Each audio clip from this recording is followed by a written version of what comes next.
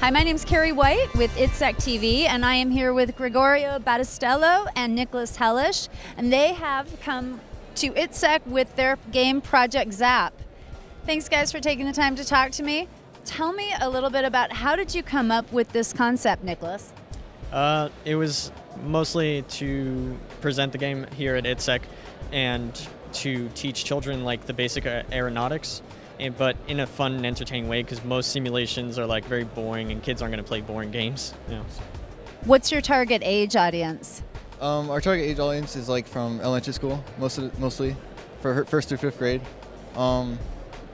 Yeah. Great, first through fifth grade. And so is this actually out there in the schools right now, or is this more of a prototype that you're seeing how it's perceived? Yes, we plan to eventually bring it to schools to kind of test it. This is mostly like the beginning testing of seeing if people enjoy the game, and then we're going to bring it to schools, have them test it, and then we're going to release it as a full product for free for them.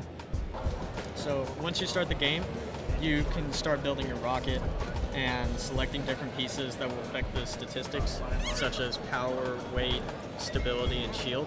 One thing you want to have is weight less than your power, because then it will be too heavy and it won't fly, and it will just kind of dangle and fall to the ground. Right now he's building the rocket of his dreams, I'm assuming, and after he finishes that, he will be able to launch the rocket. But as you can see, these statistics change every time he selects a new piece, and the shield is pretty much his health, stability is how well it turns in the air and such, and weight is gravity, which the teacher would be telling the students while they were playing, so that way it would be easier for them to understand, and power would be thrust of the rocket.